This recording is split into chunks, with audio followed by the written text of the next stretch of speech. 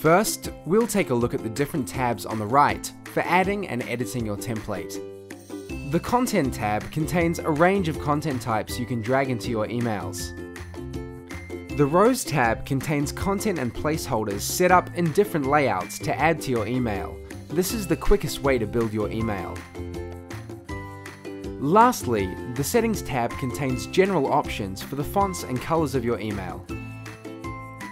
In the center, you'll see the canvas where you'll click and edit your email. In the menu at the top, you'll see options to preview your email on desktop and mobile, save your email and exit the editor, or exit the editor without saving.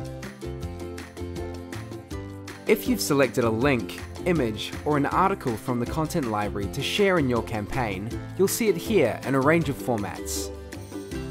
You can also select from a number of placeholder rows where you'll need to replace the content with your own. Empty rows let you start from empty columns where you'll need to add elements from the Content tab.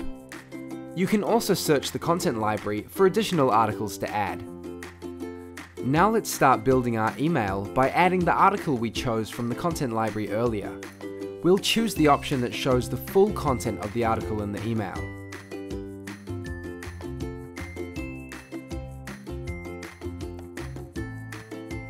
You can then click on objects directly to edit them.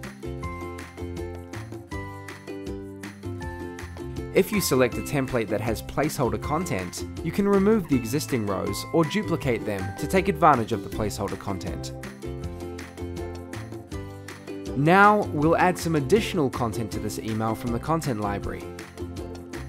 From here, you can access the same content library features as outside of the email editor. We'll use a different format for this article that contains just a summary of the article and a link to visit a web page.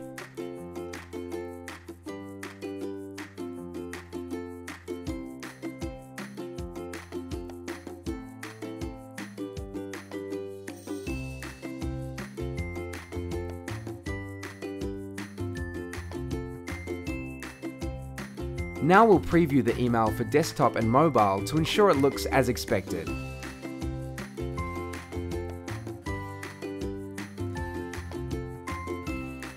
Then, we can save and close the editor to proceed with the remaining steps in the campaign.